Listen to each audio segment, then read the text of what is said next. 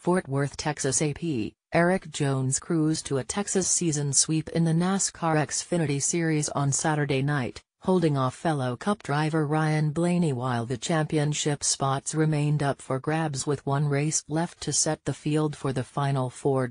Jones led 137 of 200 laps on the 1.5-mile Texas track after qualifying on the pole a couple of hours before the race. He has 3 Xfinity wins this season, the first 2 coming back-to-back in the spring at Texas and Bristol, Tennessee.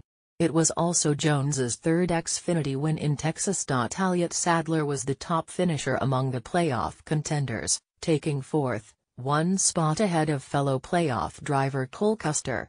Sadler moved from 3rd to 1st in the point standings, 5 ahead of William Byron, who took 9th. Justin Allgaier, the points leader coming in, finished 11th and dropped to 3rd in points. The championship field for the finale at Homestead will be set next week in Phoenix. Jones's Xfinity sweep was the first at Texas since Kyle Busch in 2009.